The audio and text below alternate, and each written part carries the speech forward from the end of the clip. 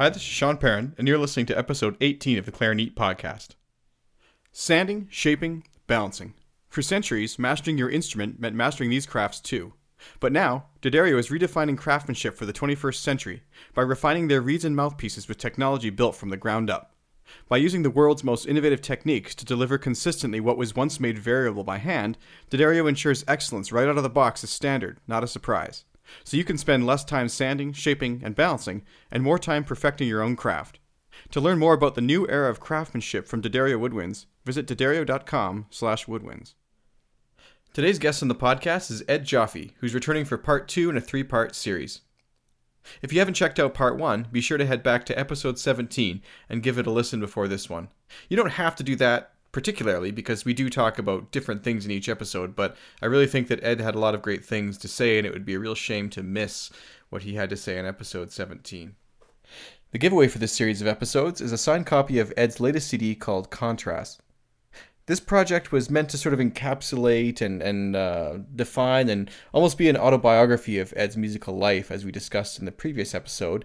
And I think it also really exemplifies the feeling of being a musical chameleon, which he sort of talks about as well. What that means is basically being able to play multiple styles and equally well. And it's really required for the type of work that Ed was doing on Broadway and as a doubler. Here on the CD, you'll hear all sorts of different tunes ranging from jazz to contemporary classical. And the piece I played last week was a jazz tune called It's About Buddy. And today, I'd like to play for you the first movement of the Bartók Contrast, which is, of course, completely different. Hope you enjoy it. This is Ed Joffe playing the Bartók Contrasts on his new CD called Contrasts.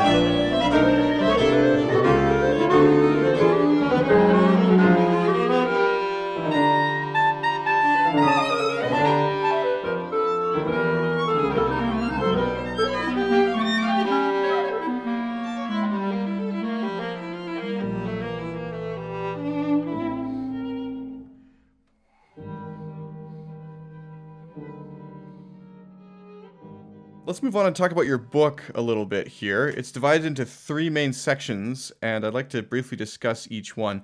The title of the book is Woodwind Doubling for Saxophone, Clarinet, and Flute. The first section is about the history of doubling, and I was really fascinated actually by the history of woodwind musicians from 1300 to 1900. I can't believe this, but I somehow had no idea that the orchestra of the 19th century, all the parts, the flute, oboe, and chalumeau, and bassoon were often played by the same musicians. That's so different from today. What do you think life was like for a musician in, say, Mozart's orchestra back then?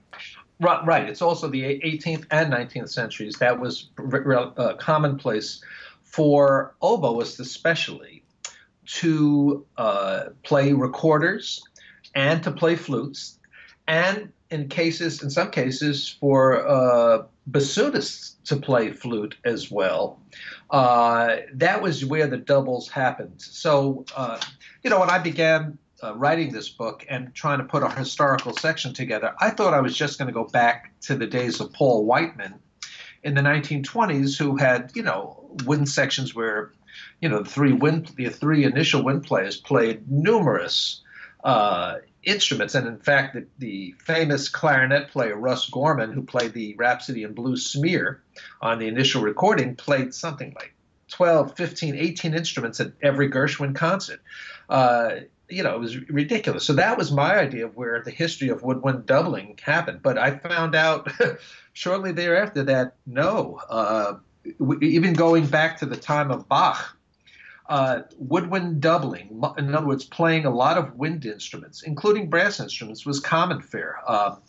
In Germany, there was a history of a type of musician called a Stadtpfeifer, who was basically a town musician that would, go from town to town and play for various ceremonial affairs, and they would be responsible for playing any type of woodwind or brass instrument. And Bach's family, his lineage, had numerous relatives of his who were Stadtpfeifers, and old J.S. himself was probably destined to be a Stadtpfeifer had not he been relocated to Leipzig and happened to be, a few doors down from a church with a magnificent organ.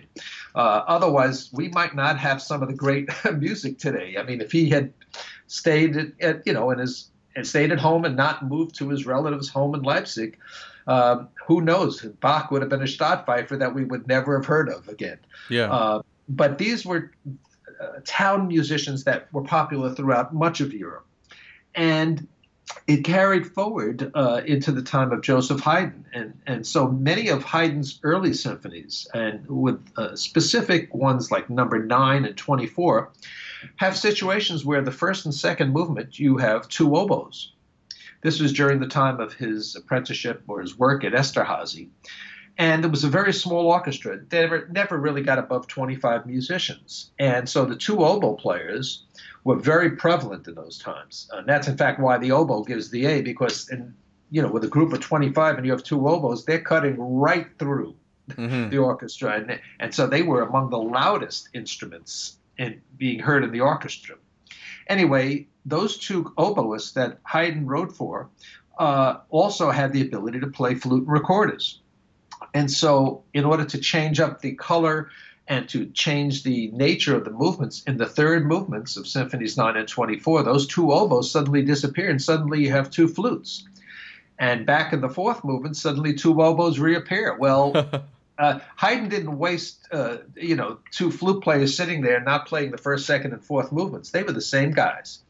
And Mozart similarly made use of oboes and flutes that way in some of his early symphonies, like 6, 9, 12, 14, and 24, if I recollect correctly, as well as numerous other instrumental works. So this was not uncommon. And even bringing into the 19th century, Adolphe Sax, who obviously created the saxophone and the bass clarinet, by the way, was an exceptional, according to everything we've read about him, exceptional flutist and clarinetist. And so when he opted to take up the challenge of developing the saxophone, he made use of his knowledge of both the single reed and the flute. So the saxophone, in a sense, mimics both instruments a little bit, certainly in the fingerboard of the flute and certainly in the single reed concept of the clarinet. So, the idea of multiple woodwind players is nothing new. It just took on a different form in 20th century America as, the dance bands and jazz bands evolved into the late teens after World War I and the 20s. And of course, Paul Whiteman's band was probably the high point of that, in emphasizing that. But it's a long history of multiple woodwind players. Now, to the point of the clarinet, and again, I'm not saying this because we're on a clarinet podcast, but the clarinet is the most difficult of the single reeds. I can't speak to the oboe and bassoon because I don't play them, but clarinet, flute, and saxophone family of instruments, the clarinet is by far the most difficult. One, because it's a cylindrical bore, and as compared to the conical bore of the saxophone and flute. Therefore, the clarinet lacks every other overtone, and that makes it harder to get a sound that is, balanced in resonance and in overtones.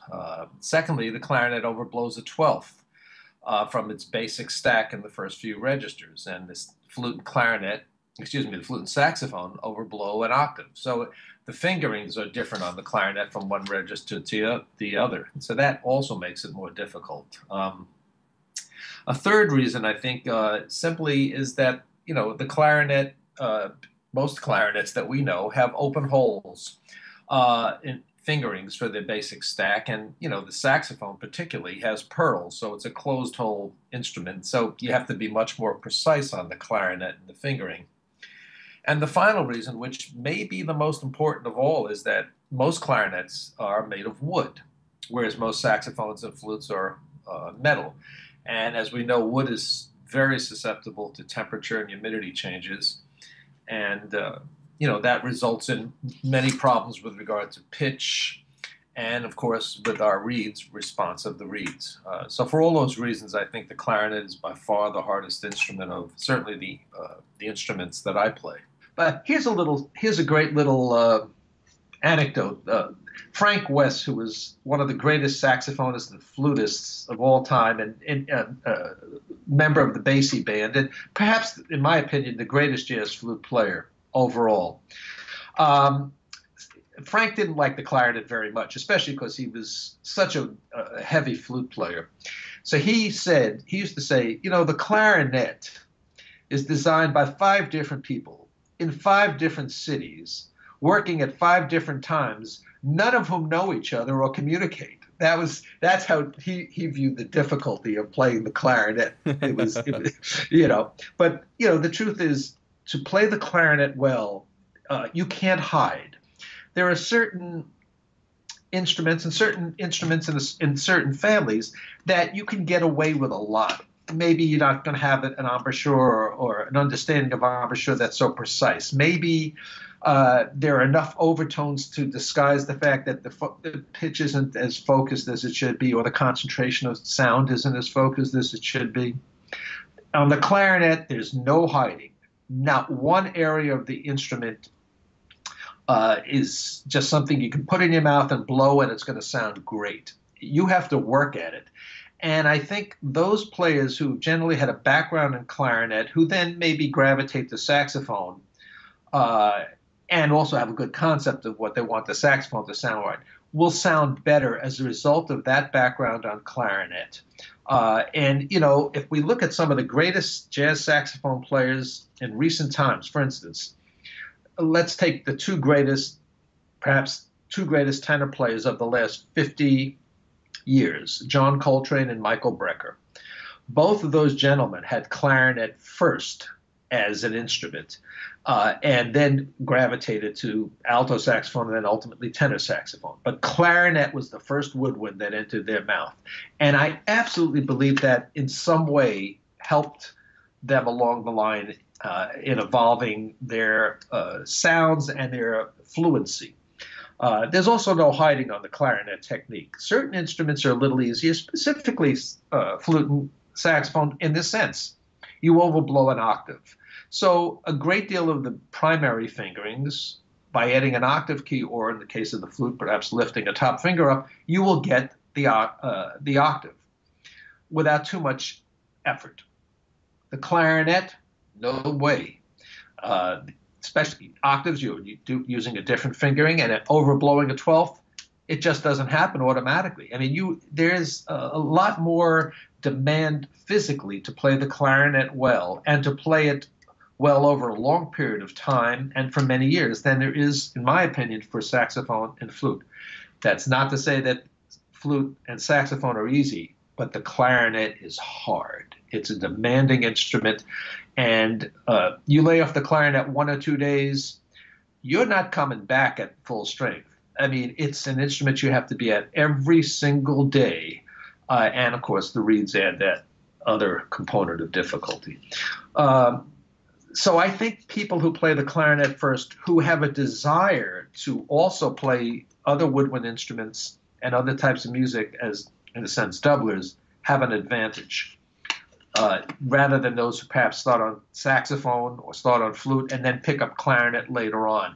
It's rare that you see them develop on clarinet in a very good way. I know Many school Yeah. programs here actually start students on clarinet, and then if they want to, they can sort of audition on saxophone the next year. And I think because of what you just talked about, I think that's a great thing. Yeah, But and that was the tradition because the clarinet was, especially in the 30s and the 40s, was the instrument. It was the guitar of that era. I mean, Benny Goodman, Artie Shaw, they were the rock stars, and the clarinet was the instrument. And as a result, a lot of generations came up with the clarinet as their, the pop instrument of the day, not just the classical instrument of woodwinds to play. It was the pop instrument of the day. And I think that influence lasted many generations. It's hard to imagine now, though. It sure is. But look, there's a lot of things that are hard to imagine that are happening now. Absolutely. But thankfully, there has been a resurgence in clarinet in regard to writing and commercial music. And certainly, more and more people are establishing themselves as clarinet soloists in various parts of the world. I noticed in one of your last podcasts, you had Martin Fröst, who I think is just the end, and one of the greatest musicians we have going in the world today, irregardless if he played clarinet or not. Yeah, he's fantastic. He really is. So, I mean, people like that are surfacing. And then, I find young players coming out of, nowhere. You never heard of them, and they're just quite amazing. So clarinet has really taken off again in another way. And I think the pedagogy and the years of excellent teaching have now given us a whole new generation or two of virtuoso players and people who can really execute just about anything on the instrument. So I hope that will continue. So you mentioned that us clarinet players have a bit of a leg up in the doubling world, having started on clarinet. What are some ways that we could apply these skills to the flute and to the saxophone, and where might a good starting point be? Well, okay. The natural transition, if you're moving beyond clarinet, initially I would hope would be the saxophone because of the single reed nature. So if you have a good concept of embouchure on the clarinet, a lot of that transfers directly to the saxophone. We use our bottom lip to cover our bottom teeth. We're using our lower jaw to move the clarinet mouthpiece and reed to our top teeth. And our top teeth are laying on top of the mouthpiece, hopefully not applying too much pressure, by the way. So, I mean, that basic aspect for setting up the embouchure is similar. Of course, the saxophone being, as we mentioned earlier, a conical bore, and it's a brass instrument, there is a different aspect to that. In order to get the saxophone to project, you've got to get that brass vibrating. And, that may entail taking a little bit more mouthpiece and reed in your mouth on the saxophone family than it would on the clarinet. So, that's one major difference. The other aspect, I think, that benefits the clarinet player who's going to double is the fact that you have to be so accurate in your fingerings on the clarinet because of the open hole nature of the basic middle joints. Now, when you go to the saxophone where there's pearls, you see a lot of saxophone players who maybe didn't have a clarinet background with sloppy finger positioning. In other words, that you can play because of the fact that you have pearls there. You can play not with necessarily the balls of your finger on the pearls. You can even play with your fingers flat and in the middle of your finger. Yeah, you see that a lot, surprisingly. Yeah. However, if you're going to, the only person I've ever seen who played saxophone like that, who, by the way, was a wonderful clarinet player and had the greatest technique on saxophone was Phil Woods. Mm-hmm. And Phil somehow played like that, and I could never understand it until one day he explained to me that by playing that way, he could also have a cigarette in between his fingers while he was playing, and in between choruses, he could take a toke. And that hilarious. Was a big thing in the 50s, and that's why his technique developed like that. But for most people, most humans, Phil, I consider a genius saxophonist and a genius musician, and it's so sad that we just lost him. Mm-hmm. But for most players, the accuracy that's required in fingering the clarinet when you transfer it to the saxophone is a win-win, and will give you a chance at developing a cleaner, more efficient technique. The difficulty from clarinet to saxophone is that you're now dealing with a larger bore instrument, larger bore mouthpiece. And so if you're going back and forth between clarinet and saxophone, sometimes we have to make those concessions in doubling where maybe we're not going to use our most quote-unquote legit clarinet mouthpiece, which is generally going to be a little closer at the tip. We may have to have a little more open mouthpiece on the clarinet using a slightly lighter reed in order to accommodate the switch back and forth to saxophone.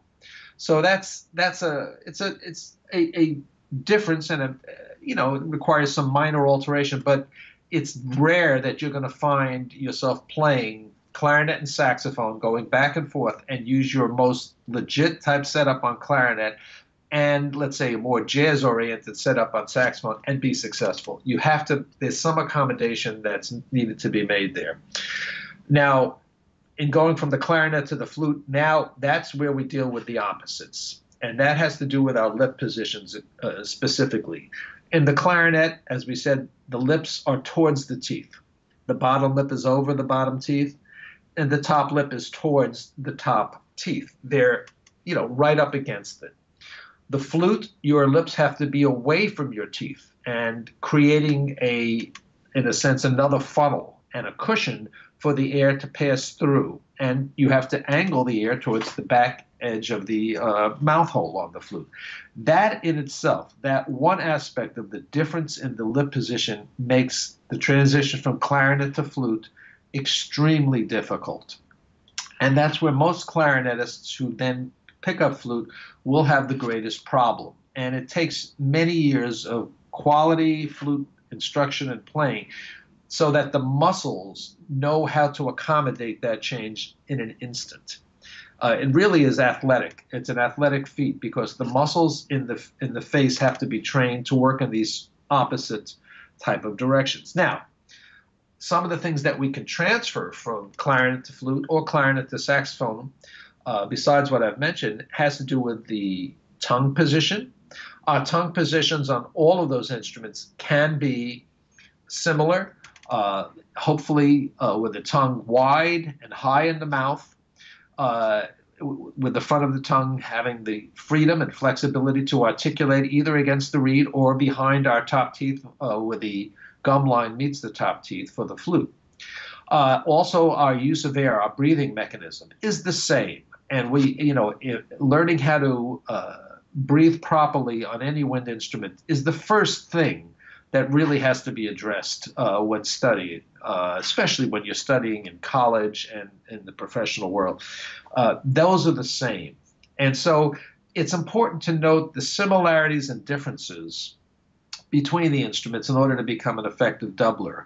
But having the clarinet as your primary instrument initially with quality study, really, going through the basics and learning how to articulate the instrument well really is hugely helpful to ultimately being a multiple woodwind player. Let me just throw one little thing in. A lot of clarinet players play double lip, which is a beautiful way of playing. And certainly some of our greatest players have been double lip players. However, if you want to be an effective doubler where flute is going to become part of that contingent of instruments, double lip playing on the clarinet and even the saxophone is negative because your top lip will not be feeling full enough to create the meaningful embouchure on flute that's necessary. So that's one thing that someone who is a clarinet player considering a career or even just getting into doubling, where flute is going to become a vital part of that, double lip playing on the clarinet will be negative for the flute playing. Interesting. And I know a lot of people are sort of trying to transition to that right now because many people are speaking about its benefits for the tonal characteristic and stuff, but it might actually hold you back in that regard. Indeed, it will. And it's, again, that's where you must have a teacher who understands what you're going through. There's so many teachers that we've all encountered who have very definitive ideas about what should be and shouldn't be. And if the teacher, for the clarinet is not going to be understanding that you may be also studying flute, and, double lip is not something that's helpful when you have to transition to flute, it can be a difficult thing. It's also one of the reasons why the majority of the flute parts that are really essential traditionally have been put on single reed books. In other words, an oboe doubler and a bassoon doubler sometimes have flute parts, but usually they're inner parts that are not going to be featured with solos for any length of time, because good orchestrators know that those players playing oboe and bassoon are not going to generally be the best flute players. Mm-hmm. It just works. It's just not feasible. They can be adequate, but not to be given the top flute parts. And so people who don't have to play the double reeds, where obviously both lips are very active against the reed, people who don't have to play those double reeds are more likely to be given those flute parts. And so you don't want to complicate matters more by playing double lip on clarinet or saxophone than if you're going to be playing a lot of flute. So that's really interesting then. So let's say that, like, tomorrow morning I want to wake up and sort of take doubling more seriously. What is the first thing I specifically should do to start that, besides purchasing the relevant instruments, of course? Well, the first thing you want to do is decide what type of psychiatrist you're going to want to see, because believe me, you're going to see one. But the first thing you want to do is you really must get to someone, a teacher, a flute, or a doubler who is an exquisite flute player who has a depth of knowledge of the physics and the ergonomics that you have to attend to in order to play the instruments most efficiently and with the least amount of trouble. You really have to understand what the lips are doing on flute and those differences between flute and clarinet, because it will take a number of years to really get them settled. But intellectually and in your mind, you have to understand that, because there will be days that you will go to the flute, and if you've played clarinet or saxophone beforehand for any length of time, where the sounds that come out, and you may have played flute 2, 3, 4, 5 years, 10 years, 20 years, the sounds that will come out will be the sounds that you got on your first day. And it can be very debilitating. And I'm telling you, I've played flute now for 40 some odd years, and I still encounter those days. And I think I know what I'm doing and what I should be doing. And we are all subservient to the instrument in that regard. The instruments are our masters, and it's up to us to try to really learn as much as we can about them to, maybe affect the type of sounds and approaches we want by understanding the physics that are involved. Too many players just pick up the instrument and just blow. And that's okay if you're playing an instrument in a certain way and maybe you're talented and you can get by for a certain time. But when you're playing multiple woodwinds, there's no way you could just pick up an instrument and blow without a certain understanding, basic understanding of embouchure and the physics of playing the instrument. It's going to catch up with you eventually. So I sort of said a second ago rather dismissively that, besides picking up the instruments, what could we do? But of course, the issue of actually buying the instruments becomes one of its own. I hope this isn't kind of a stupid question, but how does one get to the point where affording these instruments and purchasing these instruments becomes possible? Or how do you decide which instruments to purchase first? Or it just seems like at some point you're going to be owning 10 instruments here, and it's a lot. It's a huge investment. 10 is a light amount. If you're tell that to my wife. Look, if you're a multiple wind player, minimally you have to have all the saxophones, clarinets, and flutes that are used in commercial music. That means saxophones, soprano, alto, tenor, bari, clarinets, B flat, E flat, and bass clarinet. And if you care about classical music, you're going to have an A clarinet. And flutes, piccolo, flute, alto flute, minimally today. They no longer write for the bass flute that much, but that was also a requirement in the 50s and 60s into the 70s. So right there, you're talking roughly 11 instruments. We're not talking about recorders, which also has come back as a necessary double. So minimally 11 instruments. And you mentioned playing piano a bit too, getting through the chord charts and. Well, for any musician, that's a no-brainer. That doesn't even have to be stated. If you're a musician, you play piano. So what have you got there too? Have you got guitar and like how many instruments, if you took a guess, do you think you own? Well, you see, I also have a number of doubles of instruments, like several piccolos, several different saxophones. I think my instrument insurance chart probably has about 25. Wow. And that's standard, to be honest with you. Now, let me address what you just said, because that is a major problem today. Because I grew up in the 60s and 70s, as far as when I started really getting serious about music and buying instruments, the prices of instruments were still rather affordable. I remember my father bringing home for me, I think in 1965, a Selmer Mark VI saxophone, which is fantastic. I mean, it was an 85,000 series I still have, for $400.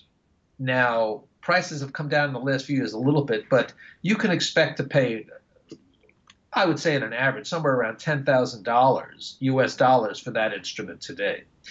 The price of inflation is nowhere near like that. If you went into the calculation chart and put in $400 in 1965, and what would it be in 2016? It's not going to show $10,000. It's going to be way below that. So the prices of instruments today, clarinets, flutes, saxophones, has gone up a great deal, to the point where if a young player wanted to replicate the instruments that, let's say, I have, or the cost of them, they'd have to ransom the family jewels to buy them.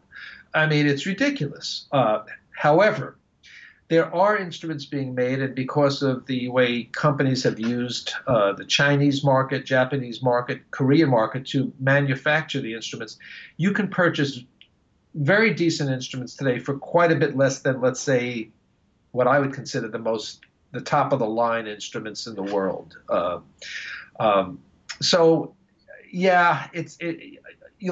clarinet, a good B-flat clarinet today is going to cost you anywhere between a new $3,500 to $4,000.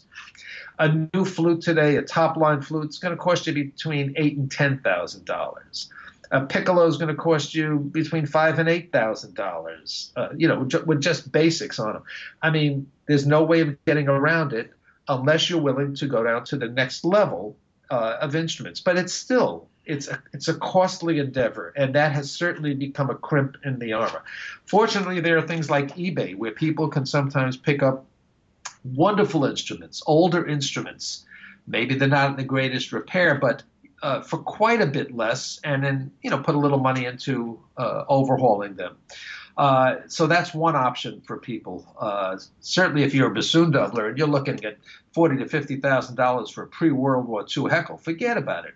I mean, it's ridiculous unless you come from a wealthy family. But, there are other instrument companies making instruments more accessible in that regard as far as financial arrangements. But yes, it requires a lot of money. But let me also say this. I didn't come from a wealthy family, far from it. Lower middle class family. And we had very little money for extras.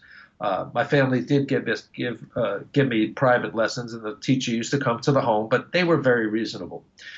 But every bit of money that I earned from college on, every bit of money went into my instruments and my music study.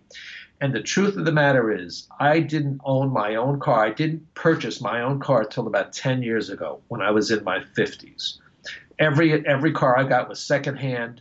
I didn't go out on extravagant trips and waste my money on a lot of drugs or alcohol. I didn't waste my money. I really didn't. Everything went back into music, and that's how I was able to afford these instruments coming from a lower middle income family.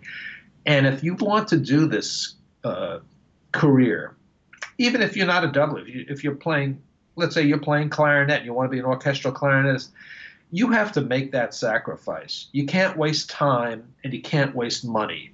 You've got to put it into the art. And if you're willing to do that, so be it. And if you're not, well, accept the consequences. I think you raise a really great point about the used instruments and even going for one that's a little bit less than the one you're kind of aiming at. Right. I can actually draw a parallel to a couple years ago. I wanted to take up bass guitar. I found myself always learning bass lines on my guitar, and I was like, I should just get a bass. But of course, you go to the store and the bass you want is like $1,200 or whatever. And I realized very quickly that I could just go on Kijiji, which is kind of like Craigslist, but in Canada. And I actually got 3 basses, a fretless, a jazz bass, and a P bass for less than the price of a single bass at the store. Like, we're talking probably a third the price of a single bass. I had 3 instruments. And Right. and people do the same thing with clarinet, I think. They look at the clarinet in the store that's $8,000 and they think, man, I'd love to have that instrument. But they don't realize that in the used market, they could get themselves a worthy E flat, B flat, and A for that. And really have something to work with. Right, that's true to get off the ground with. Ultimately, the competition is so great today in the industry, especially multiple wind players, that if you're going to compete at the highest levels, you really do have to have the best instruments you could possibly afford. And let's face it, you can have the best instruments and still not sound great if the instruments aren't in proper repair. I see too many players who are not fastidious about the upkeep of their instruments, and that can sabotage a whole career. Do you have to become your own best friend as far as the repairs go? Or I don't know how someone could afford to maintain 25 instruments professionally outside Well, the point is, you're not playing all 25 instruments. I mean, in a typical week, if you're a working doubler, you're going to be playing 6 to 8 to 10 instruments perhaps on a week.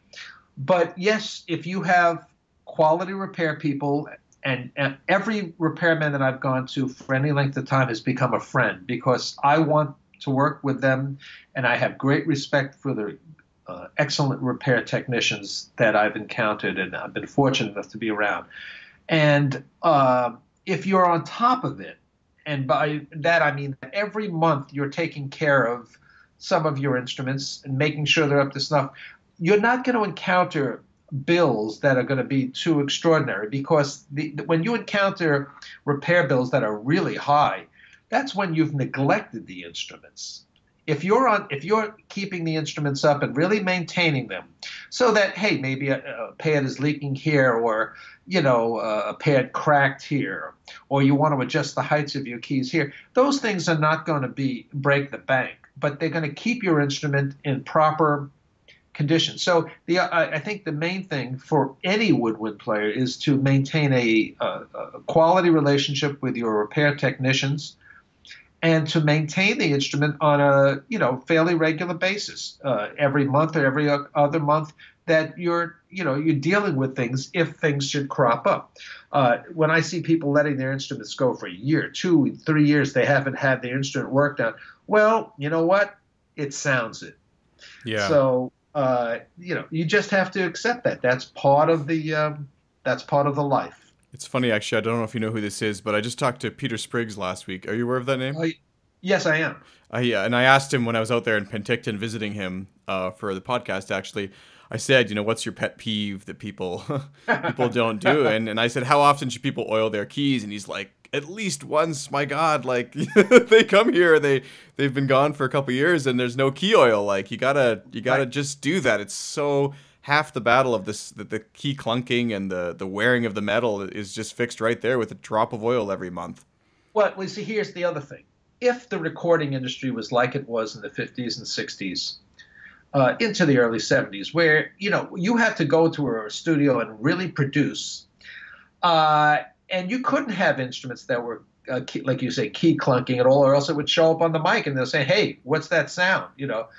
And if you're dealing with if 20, 30, 40 piece orchestra and recording, they don't want to sit and waste time with Pro Tools doing that because you haven't taken care of your instrument. That in itself would be the mitigating force that would make you be more attentive.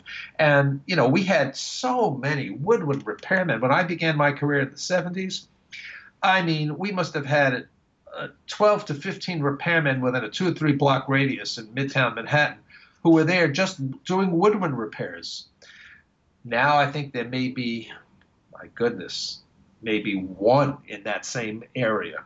And most of the repairmen are out of Manhattan because they can't afford the real estate prices. And the work has died down that dramatically. But when there was a recording industry, that was the mitigating force. Everyone had to make sure their instruments were not only in good repair, but were quiet, because you didn't want those sounds getting on the mic. Well, it seems like such an obvious thing for, like, music is a sonic art form. Like, if your instrument's making extraneous noise, of course that's bad, right? And to be honest with you, why would you want to sound like that? Why would you want to be able to hear your instrument? I mean, yes, certain contemporary works ask for certain effects and whatnot, but most of the work that we do, I mean, you don't want to hear clink and clank. I mean, that's not a good sound. Yeah. I mean, if you care about your sound, why do you want to hear that? I mean, that just doesn't make sense to me. This is a little unrelated, but it reminds me of when I was in university, I wrote a paper on Glenn Gould, and he was so obsessed with achieving the perfect recording, but at the same time, he would sing through all his takes, and the way he had the piano set up, the hammers would strike at odd moments, and his chair was so rickety that they had to spend half their time editing out the sounds of this squeaking chair. And I couldn't get my mind around how this would happen. And another interesting thing I actually encountered in my research is that one of the engineers at CBC Radio at the time, they were having a real hard time getting him to just stay quiet between takes or at the end of takes. Like, he would finish a take and then he would just start talking because he was so full of thoughts, right? So they actually had to convince him to take artistic control of the silences, and that was the only way they could get him to respect sort of and that made sense to him all of a sudden. But he still wouldn't give up his squeaky chair and whatever else. But well, the end result is that's one of the great musical minds of the 20th century. And man, are we lucky to have had those recordings and all those great recordings he made in the Columbia studios. And both Goldberg variations really stand out as quintessential statements in music history. And his humming it adds such character. I've listened to other recordings, and I'm just thinking in the back of my mind, where is that little tune? Well, in the jazz world, Errol Garner did that always, and Keith Jarrett still does that. And you know what? Who cares? If you play like them, you could stand on your head, and I wouldn't care. And you could. You could throw footballs around when you play. It wouldn't matter. If you're playing on that level and have that type of artistic expression, man, who cares? Yeah, but we're talking about for the rest of us mortals. Yeah. We've got to quiet it down and think, even if we're not in the studio, that we should approach it like that. That the instrument should be in the utmost. Should be in its greatest possible physical condition, and it allows us not to think about the instrument when we're playing. Yeah, it's super important. So, you must have met this in your career as well. One thing I've met is someone who also plays different instruments is the whole idea that you want to be careful not to become a jack of all trades and master of none. In your book, you've got a great story about exactly this, where Joseph Allard was studying the clarinet with a teacher who was at the time in the Boston Symphony. And the teacher told him he needed to quit playing the saxophone because it was screwing up his clarinet or something. So he told the teacher that he did, and a couple weeks later the teacher praised that he sounded so much better without the saxophone, but in fact he'd still kept playing. His teacher just didn't know. Right. So that was Gaston Hamlin, who was only in this BSO, I think, for a year or two. He actually played a metal clarinet, believe it or not. In the symphony? Absolutely. Wow. Yeah, that was... Yeah, a lot of players did in the early part of the 20th century, and Hamlin was a phenomenal musician, and there is a recording still available out there from playing the Debussy Rhapsody. I think the Clarinet Society or the Grenadilla Society put it out years ago. He was a phenomenal player and a great teacher, apparently, who influenced Joe Allard greatly. But yeah, Joe told me that story, and Joe said, look, I had to earn money to pay for the lessons. So he was out playing late nights with a little group up in I guess Massachusetts, Lowell, Massachusetts, where he was from. and just told Hamlin, yeah, he had stopped playing. And of course, Hamlin said, well, see the difference in your sound, how much better it sounds now that you stop. But that's the type of prejudice that has existed towards the saxophone and towards doubling forever. And it still does at universities today. There's still these dinosaurs walking around with their doctorates, who think, the world, begins and ends with their doctorate that they've been given from some fakakta university. And they have no clue about the music industry, about making music in the real world, because they never did. And that's part of my peeve with, unfortunately, music education, and especially higher education today, and why we're, I think, in some ways not helping things. Yeah. But yeah, it's a funny story. But, again, this is where if you love music, you don't let the music industry or music educators who are not attuned to the real world, you don't allow them to in any way detract from your love of music. You just have to go right through them and say goodbye. And, unfortunately, we all have had to do that, and probably will all continue to have to do that. But, it's something we can laugh about. But it's sometimes hard for students who are in these universities and have, people who say, well, if you play clarinet, you can't play saxophone, or if you're let's say you're playing in the orchestra on clarinet, you can't play in the jazz band on saxophone, or you can't play in the musical theater production that's being given, because then that's not acceptable for you. No, that's just idiocy. I once heard someone say too that they thought you should reach the highest level you can on an instrument before moving to a new one. But from my own experience, even as someone who also plays drums, I mean, the drumming helped the clarinet playing so much, and vice versa. I think that learning along the way really was fantastic, actually. Look, there's a reality check that you do have to accept that if you're going to play multiple instruments, you are not going to achieve the level that the greatest players of that instrument or other instruments have achieved. You are not, if you're playing a flute as a doubler, you're not going to play like Ron Paul or Baker or Galway. You're not going to achieve that level, because there's just so much time in the day, and the body can only accommodate so much, and the mind as well. You're not going to reach the level of Heifetz or Casals or Glenn Gould, as you mentioned, in your musical artistry on one instrument. However, that artistry can be spread out over many instruments and many styles of music, and it may take you a lot longer. You hear young players today in all types of music who are phenomenal, brilliant, and if you're going to be playing multiple woodwind instruments, well, that level of achievement may not be able to be reached till you're 40 or so. Or never at all, for that matter, on any one instrument. So, you do have to understand what it is. You have to love a lot of musics and love playing a lot of instruments if you're going to enter the world that I've been in. And there's nothing wrong if you don't. Everybody has to find their own niche and what makes them happy in music. If you can understand that intellectually and accept it, then it's easier to go forward. But to think that you can accomplish what Heifetz did, or Glenn Gould did, Rostropovich, and you're going to play many different instruments, it's not going to happen. You're not going to reach Coltrane's level if you're going to be playing saxophones, clarinets, and flutes every single day. Mm-hmm. It's just not going to happen. It's a reality check. But let me, as long as we're mentioning the greatest, let me give you a little story that all clarinet players should take maybe pride in and a little solace in. For me, the greatest jazz saxophone player ever was Charlie Parker.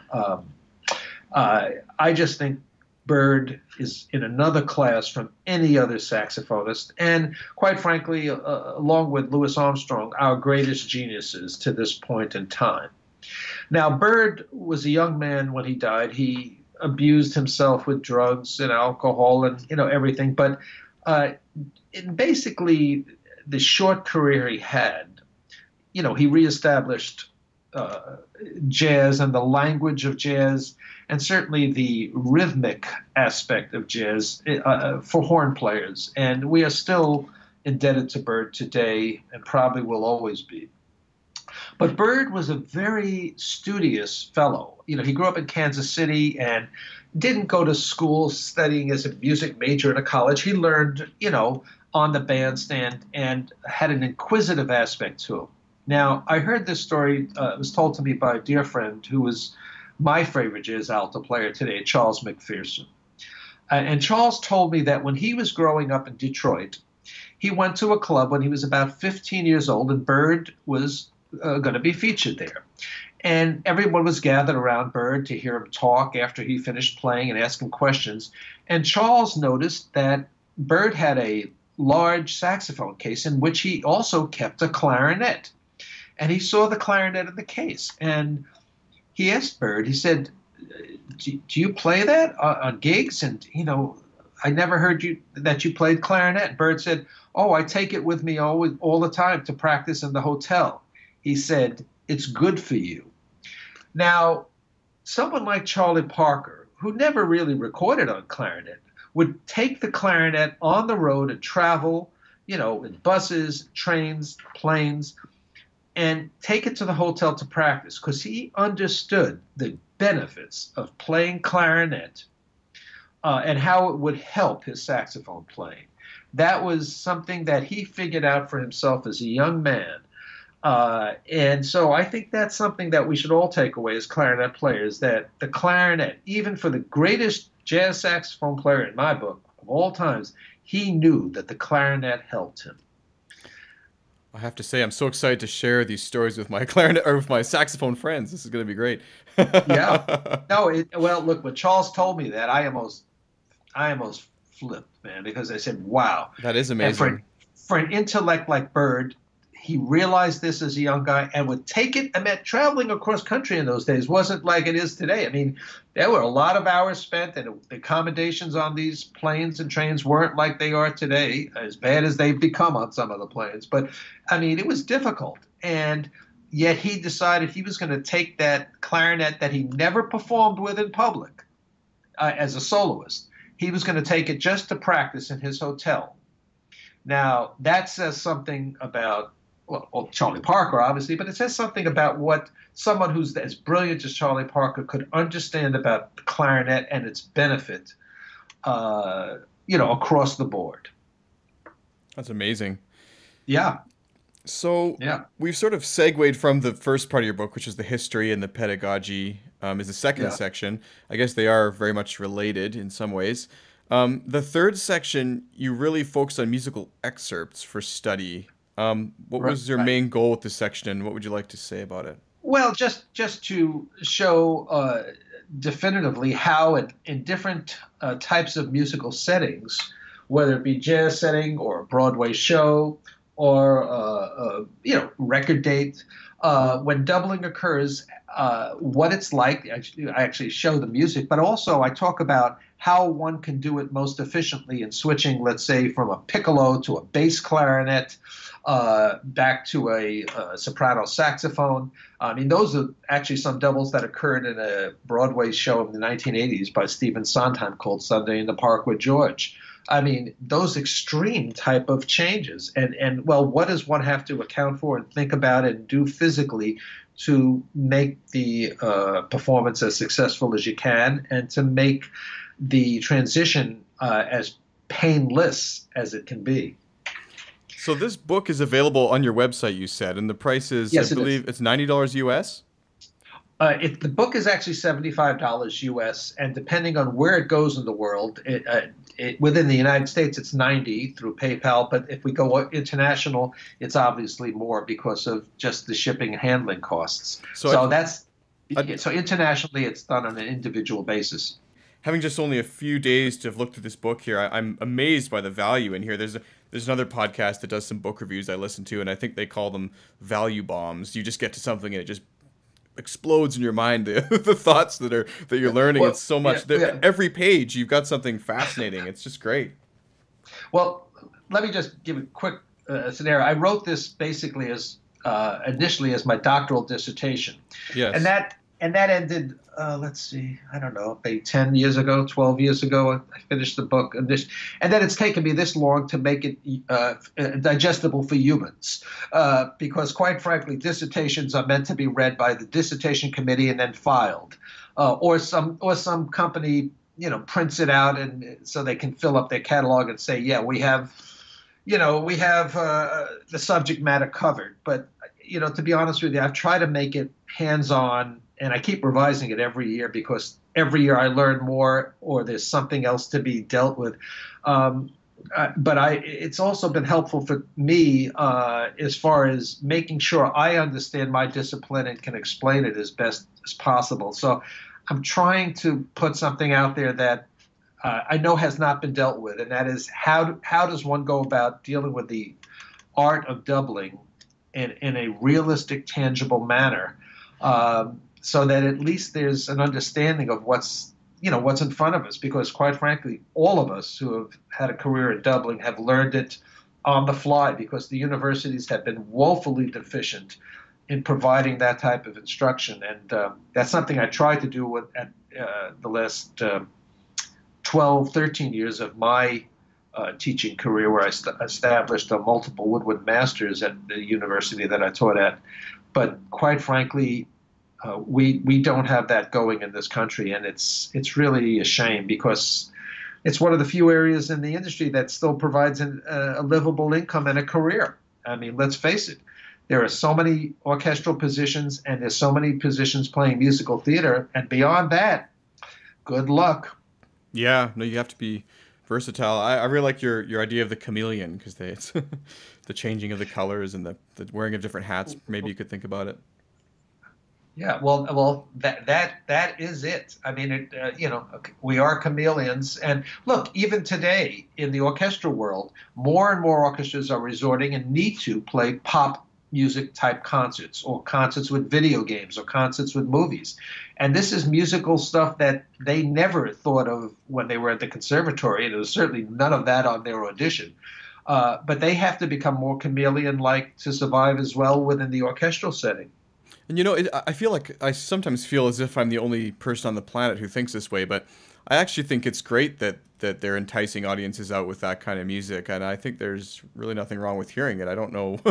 I know that a lot of people think it's sort of lowbrow or something, but no, there's nothing wrong with it as long as it's not being used simply for the fact that it's making up for the fact that the subscription concerts are not attracting enough audience and the donors are not giving the amount of money. I think, quite frankly, it's not being done for the artistic reason. It's being done for sheer financial reason. Now, yeah, that's true.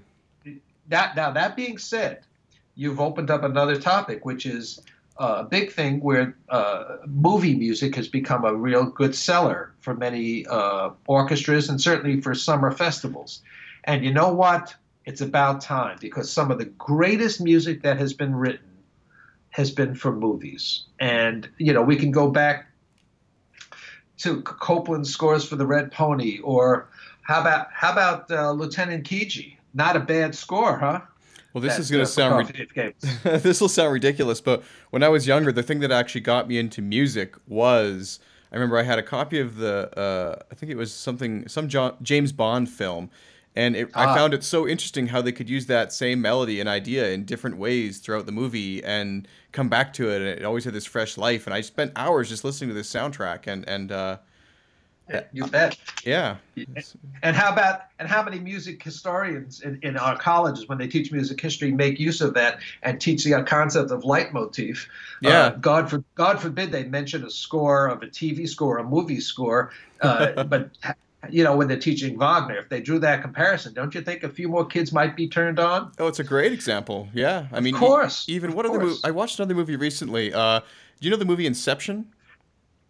I do not. The soundtrack, I believe it was done by Hans Zimmer.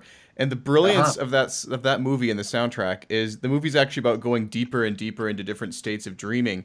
And in the different dream states, time slows down. And so the actual soundtrack, when you get to the deepest dream state, there's a song that's played. And it's a little, I can't remember the name of it, but it's like a light sort of poppy tune. And Hans took this concept and applied it to the music. And the theme music actually is that song slowed down. I think it's like 20 or 30 times or however many times. And the low brass chords and stuff, if you speed them up, they actually sound like that song. It's really cool. Wow. Yeah. That's great. And it's called Inception? Inception. It's a great, great movie, and I love the soundtrack. It's just fantastic. Okay. When did that come out? I'm going to check it out. 2010. It's pretty new, actually. Oh, okay. Yeah. Sorry, I missed that, but that's cool.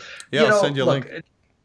Some of those great European composers who came over to escape the war in World War II and found themselves in the Hollywood studios and gave us some of the most glorious soundtracks imaginable. And, it's really, there's something to be learned, again, from that. So maybe that's one of the good things that's happening as a result of some of these more pop concerts. But the point is that symphonic musicians who have grown up with the 30 basic excerpts that one has to master to audition, plus the Mozart concerto, now have to all of a sudden adapt themselves to a lot of the music that came out of Hollywood in the 40s, 50s, 60s, and obviously, through the John Williams scores. And it's not a bad thing. It gives you a sense of flexibility that you have to develop both rhythmically and harmonically. And of course, usually when you're dealing with great composers, you're also dealing with great melodists. And there's nothing wrong with that. And of course, some of our greatest, like I said, some of our greatest scores in the concert world were not written specifically just for that purpose. And we've excerpted them, whether they were for ballets or movies, or just sometimes as, look, what's the most popular piece being played in orchestras around the world? It's Bolero. And that was a student project for Ravel. Yeah, not to mention like the Rite of Spring or something like that, which is often performed just as a solo orchestral piece now. Yeah, Petrushka, Firebird. I mean, look, Stravinsky, Diaghilev's collaboration gave us so much great music. But, symphonies are going to have to be more flexible, and they are now, because our audiences and donor bases have diminished greatly. And so this is part of our reality now, and it's part of, certainly a clarinet player growing up has to look beyond just the excerpt books and realize there's more out there to be done in order to have a long-term career. So, Ed, thanks so much for coming on the podcast today. That's the end of round 2, and it looks like we're actually going to have to break this into 3 episodes because we've got so much great stuff to talk about. Again, you can find out more about Ed and what he's been doing at JoffeWoodwinds.com. You can order his book there, you can order his CD there, and you can also, as we mentioned last episode, listen to the YouTube recordings that he's done with various artists, repairmen, etc. in the New York area. So, thanks so much for coming on today, Ed, and we'll see you next week again. You bet, Sean. Thanks. I look forward to it.